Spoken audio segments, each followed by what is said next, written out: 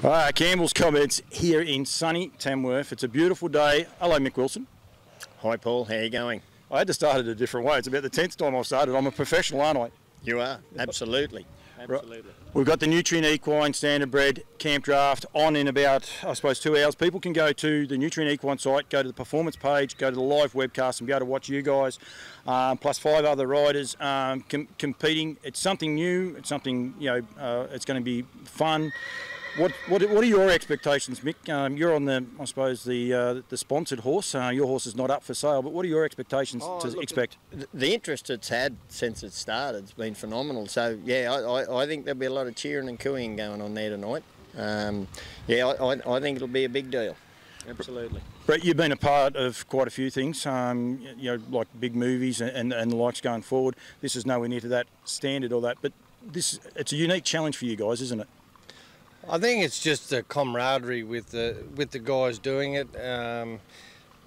We're all doing it for the right reason, and we're there to back Nutrient up. Like, they're out there now trying to get into the standard bred market, and we're just there to help back them up to go, you know what, they're there for the right reasons. They're trying to sell these horses, and they're the ones that are going out of their way to go, well, we're there to rehome them. They're using their platform here at Tamworth this week to promote that. And they're passionate about it, so it's a win for everyone.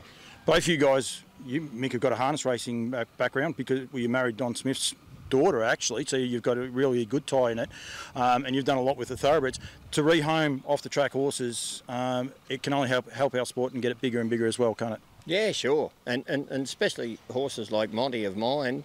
Horses had a great career. It's just great that they're just not stuck in a paddock somewhere, that they're out there doing something, like go down, check their cattle and stuff like that. I think it's the best thing ever. I was talking to Jo Anderson earlier, the owner of Montefiore, who's not for sale. Her greatest concerns are she's worried she won't be able to sit on him because he's got some moves now. Hey, he has. No, she'll handle him. He's a good horse. He'll only go where you point him. Yeah, no, she'll have a ball on him.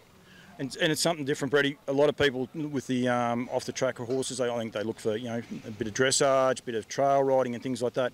This is a very, very competitive sport. Anyone that's been here, like I've been here since Monday, and it's just amazing how serious you guys take your camp drafting and the like. So it's not a novelty event what you guys are a part of, but it's actually a key component for the racing industry, isn't it? Oh, it is. And when you see them, these horses allowing themselves to be, retrained and stuff like that. Michael Wilson's horse, he's got more moves than a rattlesnake. Like you wait till you go out there tonight, it will be electric, and we all know how silly Michael is. He's going to push it to the limit. Did you see him last night in the utility? There was a bridge. He couldn't get him over that when everyone was showing him all the the rate and everything. As soon as it's into the competition, bang, straight over it. There's no showman in him, is it all, is there? If there's something that can be done, he will get it done, get it achieved. That's what is the scary part tonight with the camp draft. He's got it in the bag.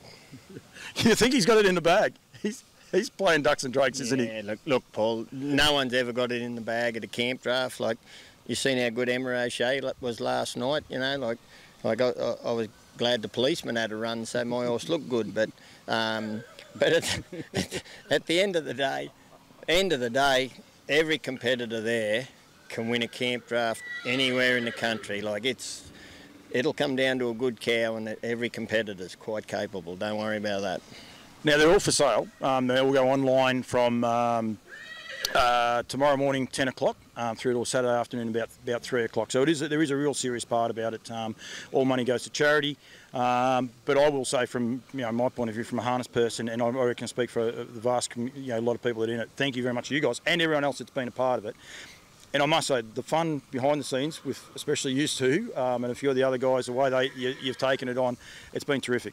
No, look, it's been good, Paul. I've really enjoyed it, and I'm glad that Brett's psychiatrist come with us to keep him in check. So no, other than that, we would have been in trouble, but we're going good now. Yeah. Keep him all levelled up and straight and narrow? Yeah, no, he's as straight as the spirit level, this fella. He is indeed. I don't know if you're aware. Did you watch Mickey doing the gate last night on Montefiore trying to put it back up? I was a bit surprised that he had so much troubles with it, but were you aware of what he was actually up to? He's an imbecile. I knew exactly what he was doing. When I got there was 5,000 loops in the rope that I had to undo to go through it.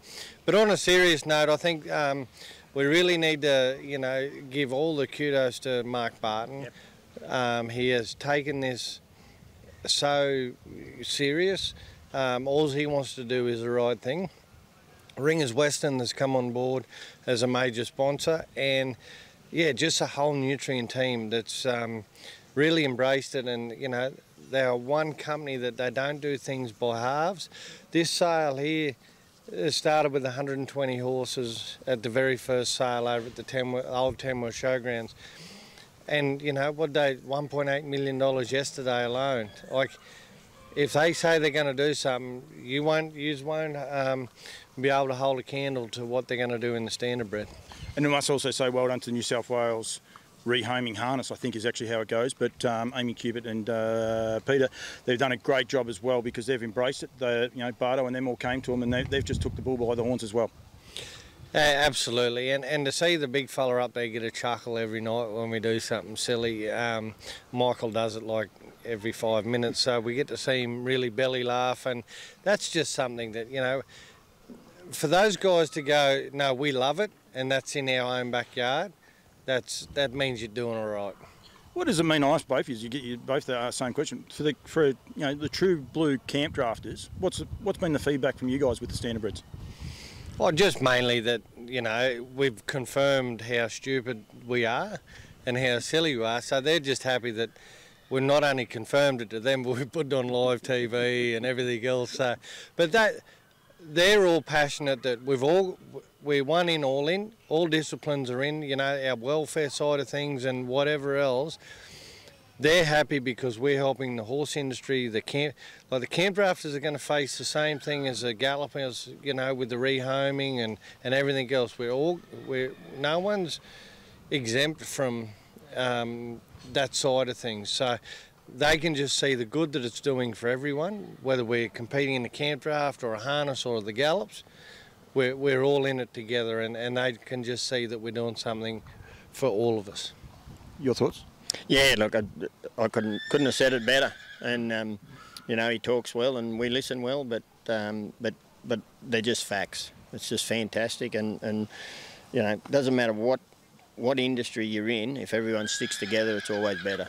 So it's been good. We half take the Mickey out of Brett, but I absolutely agree, because I think it's something that's what I want. One of my Campbell's comments mantras is basically to keep kids in the sport, and we want kids in the sport. To keep kids in the sport, we've got to keep the horses in the sport, otherwise there'll be no sport. And people can sit there and say, oh yeah, but I'm a drafter, I don't care. I'm a horse person through and through, and I know you guys are too, and a vast majority, I think just about everyone here is in the same boat. Yeah, 100%, and that's why, you know, you know, the camp draft world's the fastest growing horse sport in the world. But we've all got live animals, and we've all got to protect our right to go and, you know, still do everything we want to do. We chase a lot of cattle, and I think our welfare side of things is something that we've really stepped up in the last, you know, decade to put it out there that we've got there's no loopholes. Like, we've got everything when we take it all head on, and we all want to be a part of making it, you know, a whole, you know, like there's no holes in it. We can't, you know, we're a united force the whole way through. Yeah, no, well done, well said. I didn't expect this conversation to be so serious. So, you know, we were talking about having a lay down before. I definitely need to lay down after this, because I'm not sure who he is. I think the sun's out a bit. He might be melting his head. You're not sure. You know, he might need to lay down, just level out a bit. I'm not sure. We'll pay that lady with the thick glasses, a psychiatrist, a bit extra. I think she's done a magnificent job with him. What about, how's Lucky going to go, mate? Well, if I can get Bruce O'Dell that's riding past, just to put a few little, you know, turns. Do you call him stickers as well or not? He's not bad on the badging, is he? No, I'm not. No, I can't go there. But Wyatt Young, he's not. You're not referring to Wyatt when you talk about that. He didn't turn around when I done the interview. I didn't realise the back of him until after the interview. I would have brought it up. I know that they're everywhere. Well, he's not stickers. He's called the billboard. So, but yeah, no, he's as good as he can be, and I'm confident as anyone else going in there that he'll do the right thing. Yeah, if we can just, you know, show everyone what they can do, not what they can't. I think well done. He won't be laying down tonight. He'll be fair dinkum and serious, because it is yeah, good point too. You got to lay down with him. The white shirt would be no good. Looks a bit. Might be. Don't worry, he's coming from the back of the pack. He knows what we've all done, so don't write him off. Last man up. No, he's number 6. Who's last up? Scotty Bandy. How about we give you a little bit of a lead into your next Campbell's comments? Yeah. Last out, first home. Good chance, very good chance. You two both tried to say I'm going to be interviewing him later on. Is that what you just say? In every discipline, that man's one of the toughest competitors I've ever seen. I won't write any of them off, especially him at the back. He even puts kids through the grass to practice things and doesn't worry one bit about him. Poor old Ed, he's still wiping that red stuff, green stuff off him. A couple of pocket knife blades, they got the Falera seeds off him. He was fine to get up there in the sand and do 9-0 going around that ring. It was fantastic. Boys, thank you very much. Good luck later on. Really have appreciated it. It was a bit more serious than I was expecting, but thank you very much. And as I said, Don't worry about that. honestly, from a hardest point of view, well done for what you guys are doing, but rehoming the industry, well done. Just one more thing, Paul. The cleaners want their toilet brush back. That's the best you could come up with, is it? He's struggling, he needs to sleep. He said he'd be 5 minutes, we had to wait half an hour. A while ago now, I know. Goodbye, gentlemen. I'm going to go do me wrap up. Okay.